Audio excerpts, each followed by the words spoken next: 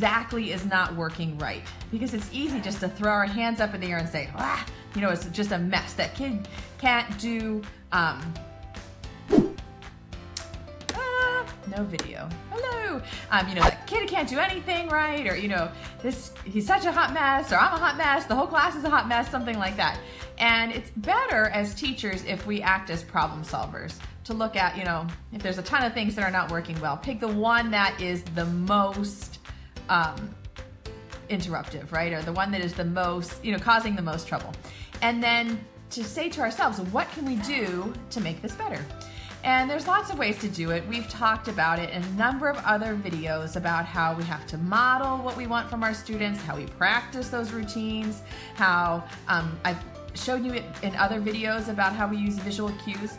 But what I am going to share with you now is specific things that we've created, and of course they look prettier today than they did 12 years ago. 12 years ago I had ugly clip art and I would just take pictures, and you know, it was a hot mess. And now we've got some really, of course, adorable clip art and things that we use in our classroom to support students who just need a little bit of extra help.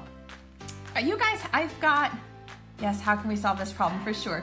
I've got some people who obviously can hear me, and then other people are not sure about video or sound. So if you can hear, let me know. Hopefully it works so we don't have to redo the video. Okay, so before I share with you some of the strategies that I'm going to use, I want to think about a 3-year-old. And we've talked about this before, about how, you know, we have to really think of their development. The other thing I want to think about is most students who are 3 have, if they have, you know, difficulties, have not been diagnosed with anything. And so the chance, if you have a classroom of even 5 or 10 students, of you having some student who has some type of a special need, even if it's an undiagnosed special need, it's pretty high.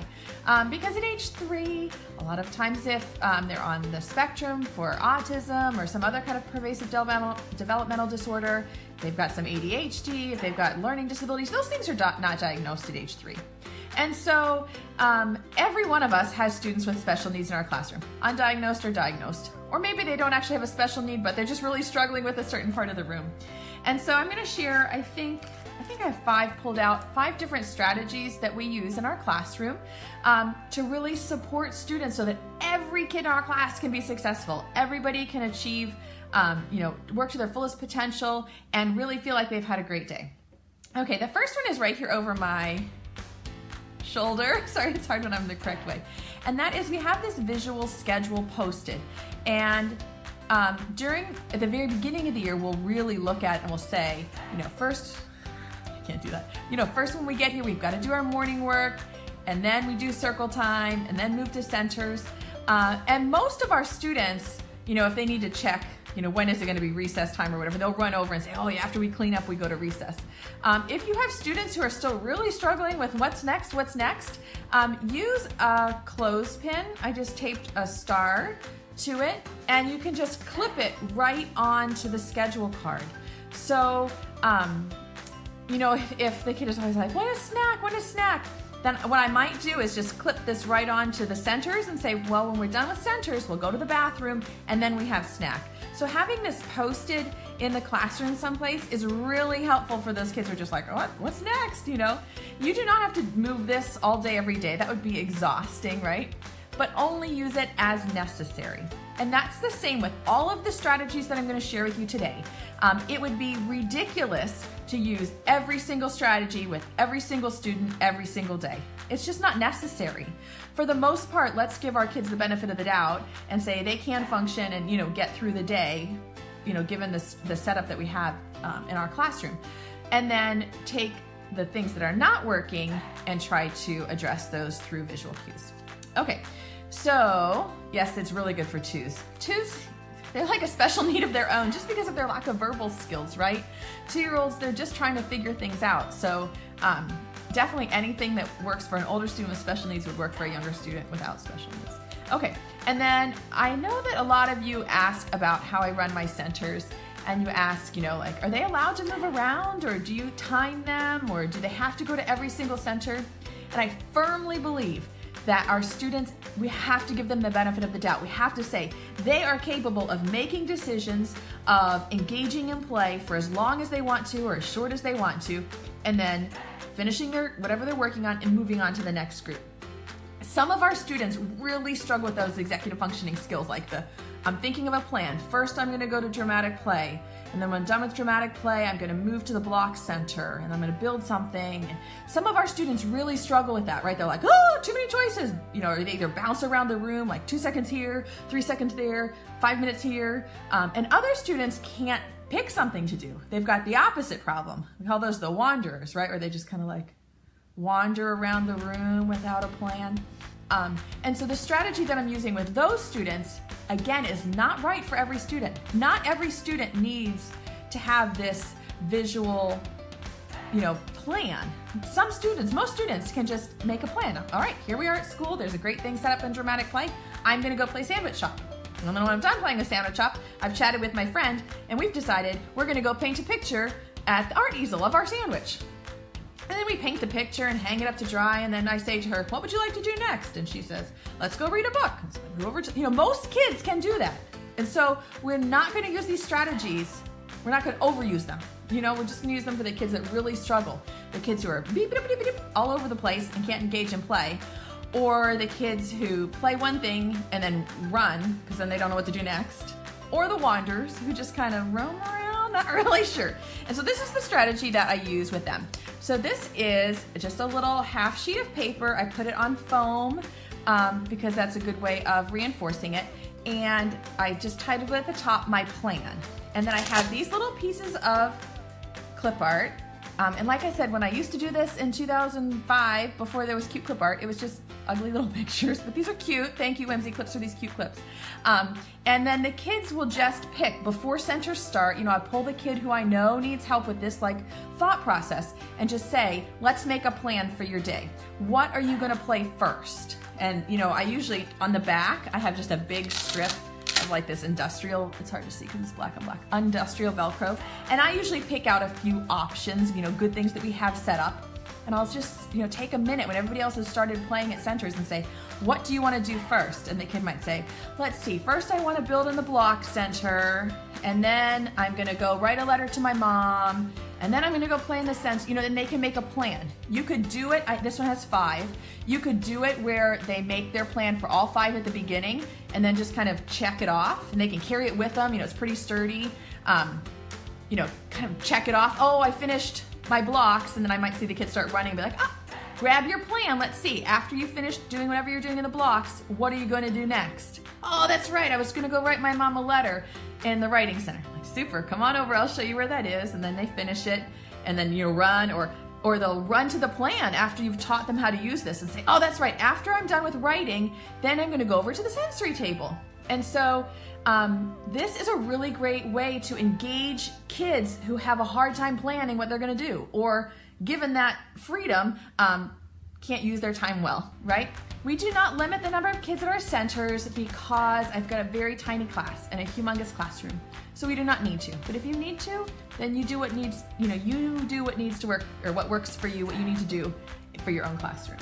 I'm very flexible with this. So after he's finished writing or she's finished writing and something awesome is happening over in dramatic play, and then they're kind of like, oh, I had planned to go to sensory, but all my friends are in dramatic play, then we just change it. Like, oh, I'm going to change my plan. I'm not going to do sensory table. Instead, I've decided I'm going to do dramatic play. And I'm like, that's terrific, because those are the executive functioning skills that we use all day long as adults, and what most of our kids use too, right? We can change our plans. And the goal, of course, is to work themselves out of the need for this so that they can start to plan it without the pictures, right? When we get started and I'm like, all right, it's time for centers. This is a really great one to start with. Miss Jamie's got this awesome sandwich shop set up in the dramatic play, that they could do that and join in with the other kids and say, all right, after we've done all of our sandwiches and we've played here, let's talk to each other and say, would you like to go over with me and look at the science center? Like, okay, that's the goal. The goal is not to use this the whole year. The goal is to use this to support them in being able to make those plans and decisions on their own in time, right? So this is just a support system. This is not the end game, right? The end game is that they can make plans, carry them out, and readjust the plans throughout the day. this is a support to get them there. I do have an inclusive setup, not intentionally, but I've always had students with special needs since the very beginning. We've had students with speech apraxia. I've had students who don't speak English. I've had students with autism, Asperger's, ADHD, Down syndrome. We've just always welcomed everybody. And so we just try to meet the needs of each student. And this seems to work pretty well for the kids who have a hard time, you know, picking something to do. Yes, it's okay if they just go and play with their plan. Yes. And like I said, the goal, of course, is for them to not need this. So if I notice that after dramatic play, the student, you know, cleans up dramatic play and moves to another center and is engaged without the plan, fine, not better than fine. Hooray! That's what we want. This is for the kids who can't engage, you know what I mean? Who have a hard time with that transition from one center to another or from picking a center. So if they're doing that on their own, I'm like, oh, it worked, right? We don't need to get this out if you can do it on your own. Okay, so I just have this like bag of choices. Like I said, I try to put a couple on the back, you know, ones that I think would be good, and then they just make their plan, and anytime they're like, I don't know what to do, I'll just run around the room. Then I'll get out the plan, let's see what the plan is. Okay, I'm gonna show you two more here at the table, and I'm actually gonna walk you around the room to show you a couple more. I've shared this one in other videos, that when I'm reading a story or when we're doing circle time lessons, sometimes I have kids who just like, they're squirrely on the carpet, you know, they're like rolling around, looking at the sky, kicking or doing whatever. And so I just hold this little card up, you know, with this is what you're supposed to look like because we're on the carpet. And on the back it has, you know, your eyes are looking, your ears are listening, mouth, hands, you know, I just do this at the beginning of the year a lot. Can you look like this while I read the story? And then I have it right next to my circle time carpet. So if a kid is starting to, you know, act squirrely, or I don't know, however you want to say it, then I'll just like, here, hold this, or I'll point to it, you know, and that really helps. Like, oh, that's right. This is what I'm supposed to look like while Miss Jamie reads a story. So this is really good. But then I also have it on a smaller card, and with these, I just have a couple of different pictures, and I can just like hand it to the kids. So if it's like quiet time, like we're supposed to be sitting and listening, I can just put this in front of them, just a reminder, shh, you know, it's quiet time. Just a really easy visual for students who have a hard time remembering when I say, oh, it's quiet time, you know, we're gonna sit and listen, or, you know, whatever. And then 2 minutes later, they're like, talking, telling me a story about what they ate for breakfast, and I just have to be like, remember? Quiet time. And so I just have these sort of on a little loop, so I can just hand it to the student. You know, I find the one that I need, and I just hand it to them just to hold on their lap. Oh, you're not supposed to be kicking on the carpet right now, or laying down, or rolling around. You're supposed to be sitting crisscross. You know? So I just have them, you know, on a little card. Lots of different options. You know, if the kid is still sitting there, the day's over, we've sang goodbye. I'm like, oh, nope, it's time to go home. Let's go put on our backpack. Because students, especially students who have diagnosed special needs and students who you might suspect have special needs, the visual cue is so good because they might, you know, their brain might be thinking about other things, and the teacher's saying it's time to go home, but their brain is thinking, I really didn't like snack today, I'm hungry, I wish there was something else to eat, and they're not listening to what you're saying. And it's not that they're being naughty, it's just that their brain is like, you know, thinking about something else while you're talking. So when you double that up, it's time to go home, with a visual, it's like snaps their brain into like, oh, I hear her saying it's time to go home. I see a picture of the kid who's getting ready to walk out the door. Ah, it must be time to go home. So anytime you can combine your verbal directions with a visual picture, that's always really good for kids. Sometimes, and again, this is not for every kid, not for every day, not for every situation. It's really just us as teachers problem solving when we've got a part of our day that is not working well, or when we've got a student, you know, that I'm like, oh, he could do better with that. I have a student who comes in the morning, it's at the beginning of the year, right? And just like throws his backpack on the ground. I'm like, well, that's not how we do it. You know, the first week of school I modeled for you. You know, we come in, we find our locker, we hang up our backpack, we take off our shoes, and still he would just like come in and toss his backpack on the ground. And so I just made him a card, like, oh, when you're ready for school, First you say, hello, Miss Jamie, and then you hang up your backpack. Here at our school, we take off our shoes, and then you can go over to the carpet with your friends. And so this was just made out of necessity. Honestly, it was just like the kid, you know, we've modeled it. The rest of the class, 90% of the class is doing exactly as we practiced. And I still have the one kid who's just struggling with that morning routine. He comes in, there's so many great things set up, and he just like, I just want to get right to playing. So I'm just gonna throw my backpack on the floor and run off, you know, and start playing. And so this little visual is just really helpful for him. I have it, I'll show you when we walk around the room, but I just have it clipped right to my door. So he walks in and I'm like, oh, good morning, say hi to Miss Jamie, hang up your backpack, take off your shoes, and then we can, you know, and actually last week, so the student comes Thursdays and Fridays. Last week I used it on Thursday. Friday, this is how you know when you're doing something right. He walks in, he goes, hi, and walked right over to the lockers with his backpack. I didn't even pull the card out. He hung his backpack up and then sat for me to help him with his shoes. And I thought, you know what? We worked ourselves out of needing this card. And that's exactly the goal. The goal is to get the kids to do it. This is like a stepping stone, right? To get them to do it independently. So I don't think we're gonna need this one anymore.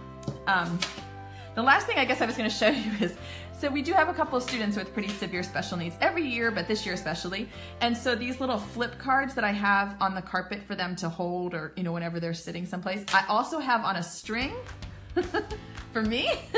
So, you know, if we're outside and we're playing and it's time, or, you know, they're being too rough with the ball or whatever, then I'll just flip to the card, use gentle hands, and I'm out there playing with them and, you know, hitting or whatever. I'm like, oh, remember, gentle hands.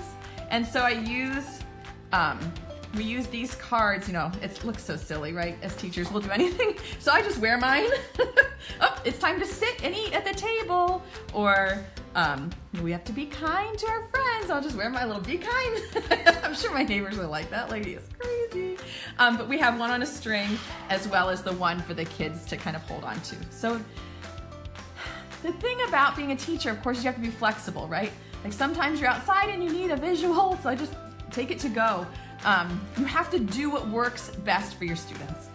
And the last one I'm going to show you before I take you on a little tour around the room is sometimes we have students, especially students who lack in some verbal skills, who like have a student and all he wants to do is go outside to play. So he comes in the morning, we kind of get started, and then he's like banging on the door. I want to go out, I want to go out, I want to go out and play. And, or maybe they want to eat right away and it's not time to eat. Or they want, I don't know what, you know, whatever it is that they want, you have to do something else first. So what we made is this little first, then folder, which is really common. I mean, I know all special ed teachers have this, but it's just inside a manila folder. It's just two squares that say first, then. So I know you want to go outside, right? I know, I can tell you're banging on the door. But first we have to clean up our toys. So first we clean up and then we can go outside to play. And on the back of it, again, it's just that same, just pieces of Velcro. And so, you know, we can just change it as necessary. And again, I would only use this if a kid is really like demanding to do something and it's not time for that yet. So let's say the kid really wants to eat snack. He's like, I'm hungry, it's snack, I want snack, I want snack. Go into the refrigerator or sitting in a snack chair. And I'll say, I know you want snack, but first we have to go to the bathroom and then you can have snack. And so this is like a simpler way of doing like a plan chart or a, you know, a daily schedule, right? So if this is too much, so for some kids, this is gonna be too much, right? It's like, oh, it's like 10 things. All I want is snack. Then this is a step back from that. Well, after you go to the bathroom, then we can eat our snack. So this is like a step, you know, like a step easier than trying to figure out all 10 things. Okay, so I do look a little crazy. You say I don't look crazy, but I do. I'm sure I've got like the apron and the lanyard with the different flip cards. I think people are like, cuckoo. Okay, so I'm just gonna take you and just show you how we have some of the other visuals around our room so that we can grab them as necessary and so they're really handy for us.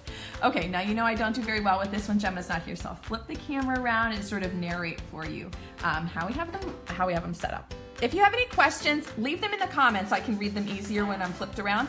And also, if you have other parts of your day that you're struggling with, let me know, because I do have these ready to upload for you guys.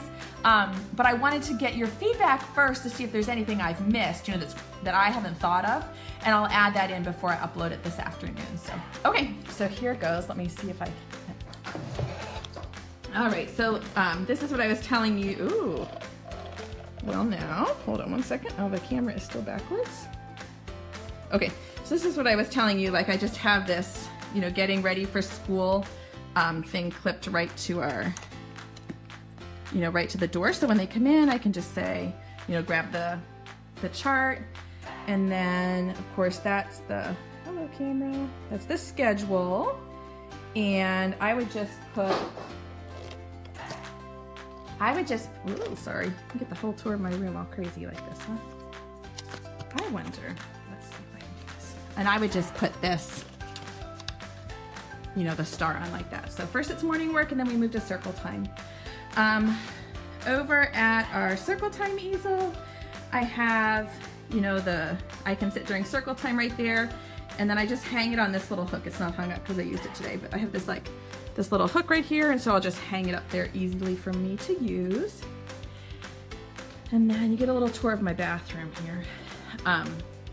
But here in the bathroom, I have I can go to the bathroom sign, because we do have kids who are not quite potty trained. So let me see if I can show it to you.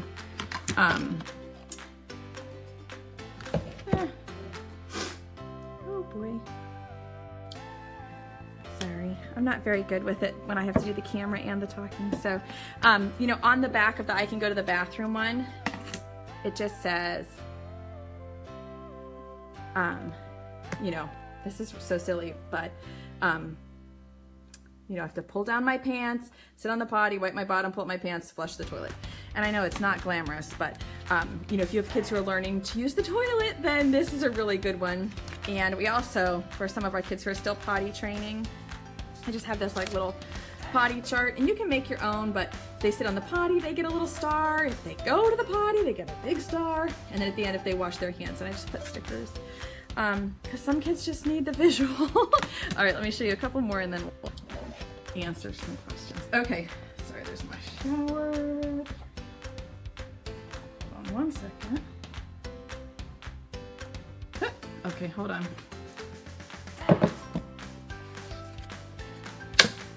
Okay, goodness, you guys.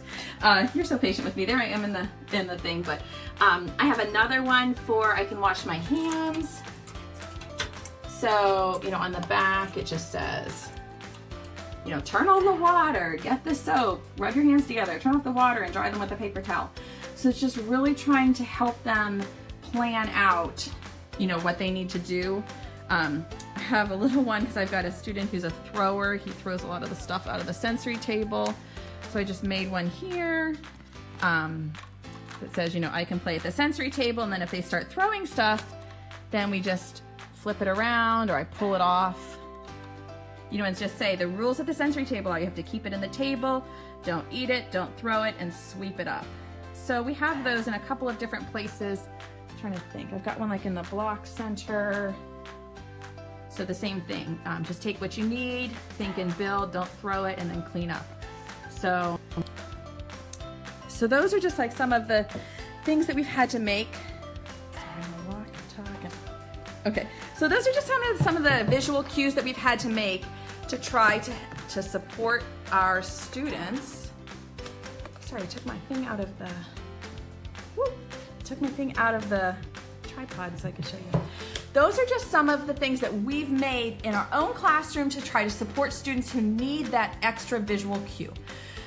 So I guess in summary, what I mean to say is, think about what is not working well for you with your students, and figure out a way that you can use visuals. If it's taking a photograph of what it's supposed to look like in your classroom, if it's really like lining up or delineating, like the exact steps of what they need to do, if it's doing that first or next, if it's making, the schedule, whatever's not working, figure out a way to support that student with visual cues. So that is my strategy for today. It's been a bit of a process this year. Like I said, I've had sort of a hodgepodge of visual cues over the years, and of course the clip art is so much better, right, in 2017 than it was 10 or 12 years ago. But really this year it's been, because I have students with some pretty significant needs, I've just really had to say, you know, this part of our day isn't working, and we focus on one thing at a time, use that visual, teach the visual, and like I said, the goal is that they wouldn't need it after a while. So they are not in my store yet. They're all ready. Everything is done. And if you have anything else that's not working for your day, I'd love for you to leave them in the comments. So before I upload it, I'll try to make sure that I've included as many different things. It's impossible to do every problem that will come up in your preschool classroom, but I will try to include as many different scenarios so that it's helpful for you. Yes, Danielle, and my kids go home, not after lunch, they go home before lunch. Yeah, so. Alrighty, thank you so much for joining me, you guys. We have chip clips for you tomorrow. So my fingers are still crossed that you're not sick of them, but we have some more amazing chip clip poems, not mine. Some people have been sending them to me. You guys are so creative, so generous. So I'm gonna share some more chip clips with you tomorrow, and I believe Gemma will be here as well. Staying seated at mealtime. Brianna, listen, that is such a tough one for us too. I've got kids who really have a hard time, which is why I made this one. You have to sit and eat, and then as soon as they're done, you know, then we say, would you like to be excused, and then you can go play. But as long as it's sitting and eating time, I'll have this out on the table for them. So, all right. I will send a text reminder out before we go live tomorrow. So if you haven't signed up for that, I'll go back and leave a link. And it should be about 12:30-ish Eastern time, but you know, sometimes we like to have lunch first. So thank you for joining me. I really appreciate you guys, and I will look forward to all of your input and ideas before I upload the visual cues for you. Have a great afternoon. Have fun playing and learning with your kids, and we'll see you soon. Bye-bye.